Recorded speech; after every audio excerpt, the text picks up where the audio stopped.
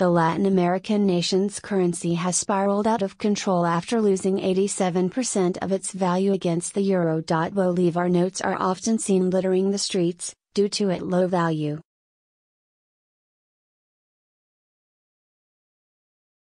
And now 25-year-old street vendor Wilmer Rojas is making and selling origami-inspired handbags, baskets, hats and purses out of the cash.Father-of-three. Mr. Rojas said, "People throw them away because they are no good to buy anything.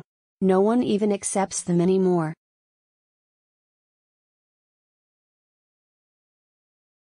Related articles: Venezuela's Maduro could be kicked out by own military. U.S. warns at least 18 massacred in Venezuela after raid on illegal gold mine.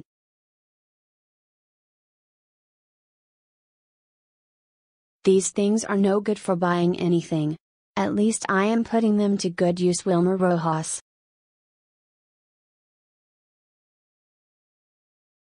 You can use magazine paper or newspaper pulp, but currency notes are better because they are not worth anything. Mr. Rojas would rather use money to avoid spending time cutting them.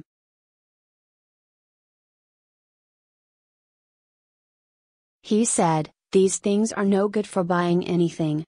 At least I am putting them to good use rather than throwing them away. The Bolivar is worth so little that you can't even buy a piece of candy with 2, 5 and 10 Bolivar notes, according to Mr. Rojas.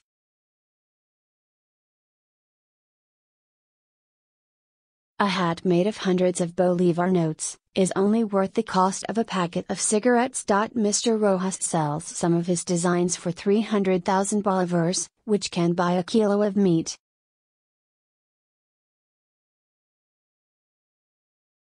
Jose Leon, 26, takes a different creative approach. He draws Star Wars character faces over the picture of Simon Bolivar and other well-known Venezuelans who feature on the notes.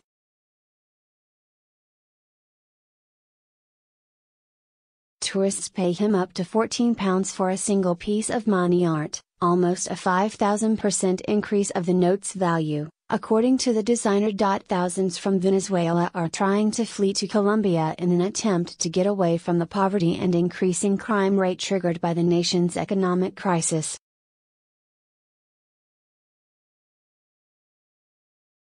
Colombia, along with its neighbor Brazil, has deployed extra soldiers to secure their border after they took over 500,000 migrants in the second half of 2017. Border tightening controls are also being implemented in a bid to control the crisis.